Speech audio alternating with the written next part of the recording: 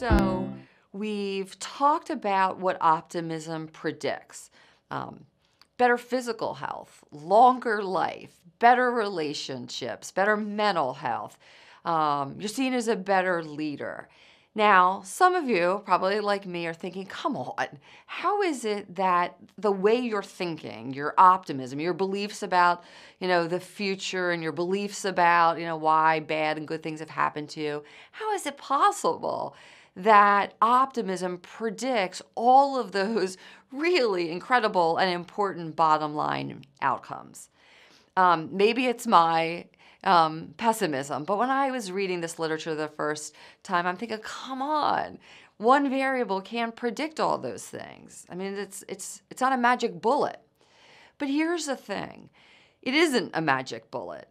That optimism is a belief system. It's a set of thoughts. And as we're going to talk about later, our thoughts drive. Our thoughts determine what we feel, what we do. And so I want to sort of part the curtains on optimism for a second and explore with you, how is it that optimism does all that? What are the behaviors that optimists are engaging in that maybe pessimists are not? And it's those behaviors that are driving all of those really, really important bottom line outcomes. So let's think about it. Now, there have been lots of studies done that look at not just the outcomes that optimism predicts, but exactly what the mechanisms are, the behaviors are. So here are some. And again, I like to clump things. So one category of variables has to do with the cognitive, how our perceptions. So here's something. Optimists compared to pessimists, or certainly strong optimists compared to people who are less optimistic.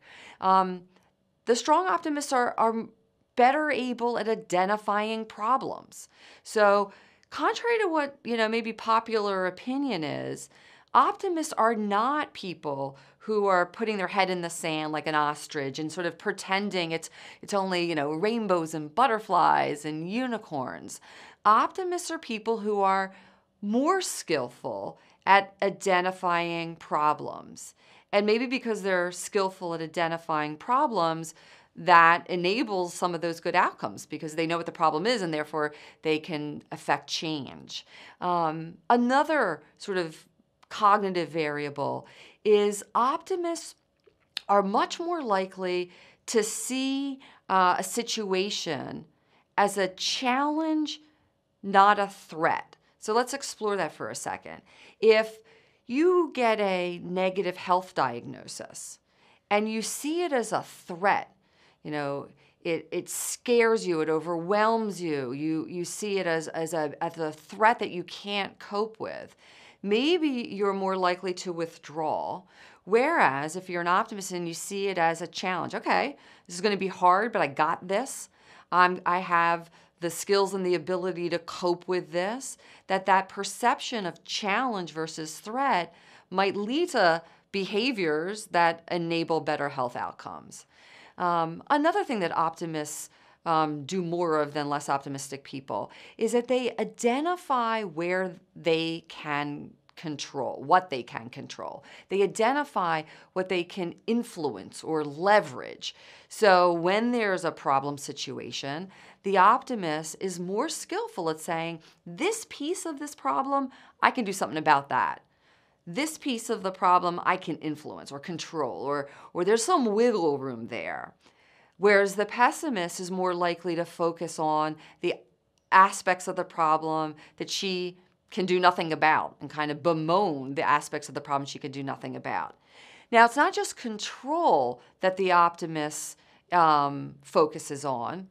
The optimist also is more likely to accept the aspects of the situation that he or she can't control. So rather than focusing on parts of the situation that I can't change anyway, the optimist focuses on the parts that he or she can change and accepts the parts that he or she can't. Think about what that means for your energy. If my energy is going toward changing what's changeable and not lamenting or bemoaning or fighting what is not changeable, that's going to keep me more energized. And maybe that's part of what leads to some of those good outcomes we were just talking about. Now, another aspect of what might be driving these outcomes is that optimists are doing things in a category that I would call, behavioral or behaviors different than pessimists.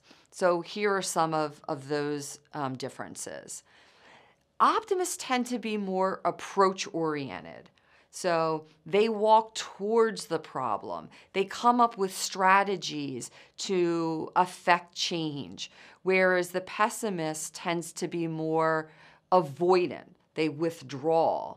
And again, if you think about some of those outcomes we were talking about in the realm of health, in the realm of relationships, in the realm of emotional well-being, an approach orientation, an orientation that leads you to step in and find solutions, is probably going to lead to better outcomes than an orientation in which you withdraw. Okay. Optimists also are more likely to seek information. So an optimist who gets maybe a scary health diagnosis is more likely to go online and read about it and research who are the best doctors. They seek out information, and that, of course, can translate into some real-world differences. Optimists are more likely to ask for help. So if we think about just the very basic variable of getting support, an optimist is going to be more likely to ask for help, therefore more likely to receive support, and that can contribute to some of those outcomes we were talking about.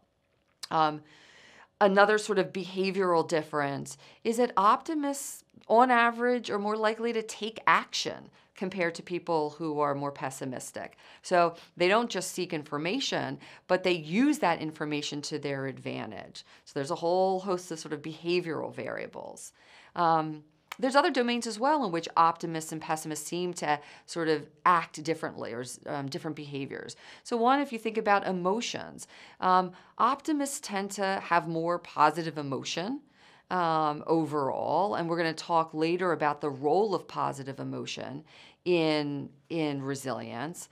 Optimists tend to use humor as a way to cope, and I'm guessing that many of you use humor as a way to cope. And by laughing about a struggle, while you're in the midst of it, it can diffuse some stress. And that's going to have positive benefits on your mental health and emotional health. Additionally, there are just some very specific proactive behaviors that optimists are more likely to engage in. So optimists are more likely to have an exercise routine that they stick with. Well, of course, that's going to translate to better physical health and, I would argue, emotional health. Optimists tend to eat more healthily. They are putting better food in their bodies, so their bodies are probably performing better. So there are all sorts of variables that we can identify that explain how optimism leads to all of those bottom line changes we've covered.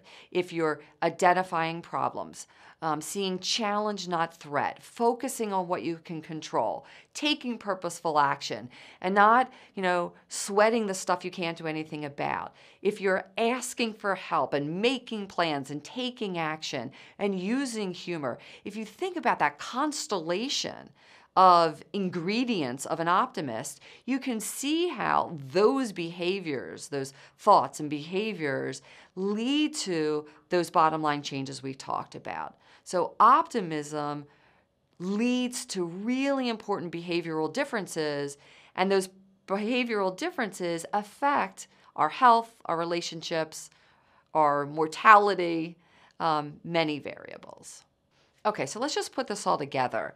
Remember I said that one important cluster of outcomes has to do with physical health. So we know from that research that pessimistic thinkers are more likely to have coronary artery disease, are more likely to die from cardiac events, even after you control for severity of heart attack and family history compared to more optimistic thinkers. Now, let's just figure out how that might happen through what we just talked about as these sort of mechanisms or the behaviors that an optimist engages in. So, for example, let's imagine that you're, a middle-aged gentleman, you're a pessimist, and the doctor comes in and says, look, that was a really big heart attack. This is something serious and I need you to take it seriously. What does the pessimist say to himself? Well, maybe it's something like, you know what? My dad died of a heart attack. His dad had heart disease. This is all genetic anyway. There's nothing I can do about it. That set of beliefs, that pessimism, causes him to withdraw, to not take purposeful action, to maybe continue to eat the unhealthy foods he was already eating because it's all in the genes anyway. And because he's not changing his behavior, because his pessimism is driving him towards passivity, he's not changing his behavior, so he's going to be more likely to go on to die from a subsequent heart attack compared to the optimist. The optimist, when the doctor comes in and says, hey, look, that was a big one. You need to take this seriously. Your dad died of a heart attack too, so I want this to be a wake-up call for you.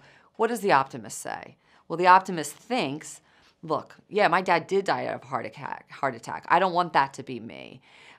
There's things that I can do differently. My future is going to be bright, and I'm going to make change. And because of that belief, the optimist identifies the problem, identifies what he can control. So maybe I need to change my diet.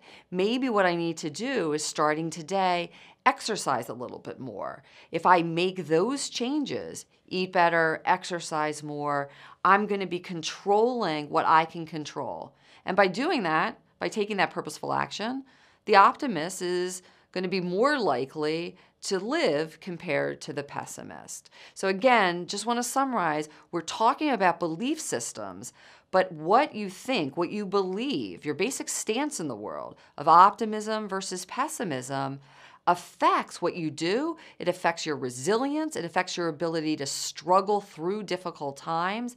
And so we're going to teach you how you can increase your optimism.